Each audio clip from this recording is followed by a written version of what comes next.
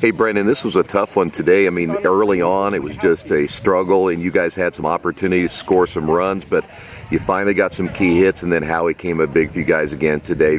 Just getting this first win against this ball club, what does it mean for you guys? It's a big win for us. You know, Howie came out and he pitched his ass off. He's our ace for a reason. He comes out, first pitch strikes, get leadoff guys out, and our defense made plays, and our offense got it going. It's not if our offense is going to hit, it's just when.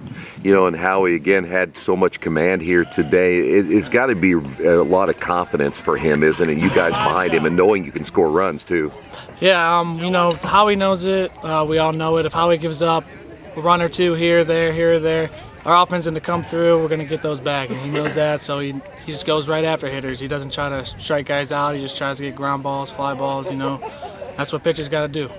You know, you and I haven't really talked much this year yet, and you kind of struggled early, but you're really starting to put things together. What has been the difference between the early part of the season and right now? Well, I think early I got away from my approach, and you know, I had a talk with Coach JB, and I got back to my approach. You see more walks, less strikeouts, so it's just trying to move the ball to right field instead of trying to pull everything and getting back to my approach. Yeah, Coach said you were maybe looking to hit a lot of home runs right there, and really that's not you, is it? No, it's not me. My swing's not a home run guy. It's right center.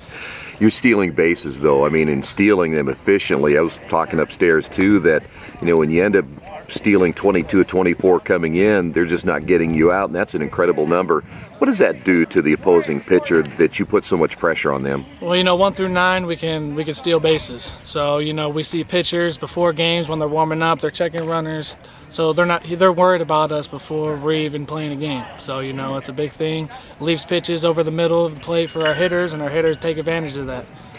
This first game, how important is it to get the first game of the series, knowing that you put a lot of pressure on them to come back and try to win game 2, or they know then they lose that series? Right. You know, it's big to get game 1 because our goal is not to sweep, it's to get a series win. So that makes it easier tomorrow. We just have to take 1 of 2.